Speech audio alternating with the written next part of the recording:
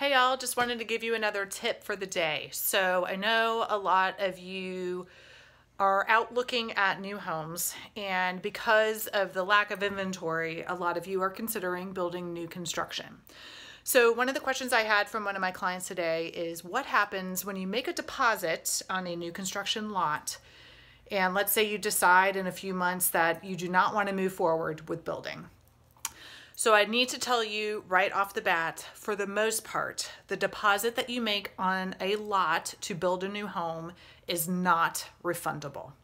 So it's very important when you go into the search for a new home, number one, bring us along. Bring your agent along to help you find the right lot, the right builder, all of those things. There's so many that are out there, so many standards, so many different business practices. We know what's going on with these new builders.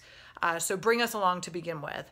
And then when you do decide you want to move forward and build, we will help you determine which lot is going to be best for you, because we look at the grand scheme of things. We look at what's there now, what the neighbors are going to be, what the next phase is going to be, what the resale opportunity is going to be of that lot. And then when you make your deposit on your lot, you're not worried about whether or not it's refundable, because you know you've made a great decision and you're moving forward and you are building your dream home that will close in several months. Also, putting the deposit on your lot, from a builder perspective, they need that money. They need that money to prepare the lot, to do the engineering required, to get the permits, to get everything approved, so that they can build on your lot. So it's not like the money is just sitting there and the builder isn't putting any upfront costs in there.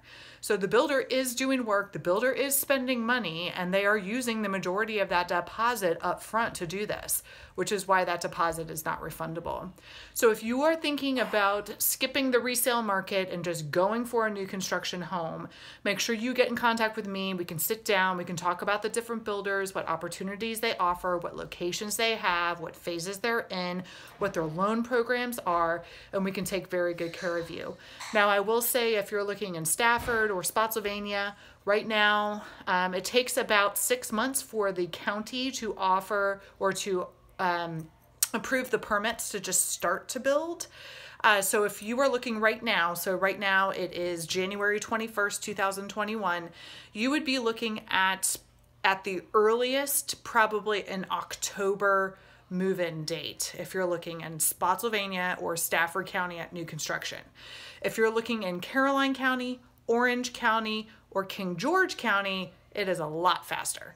And we know all this information. So if you're thinking about new construction, reach out to us. We will be with you every step of the way, making sure you're making the best decisions possible, so the home you move into in 6, 7, 8, 9, 10 months not only is your dream home, but it's an amazing investment in your future.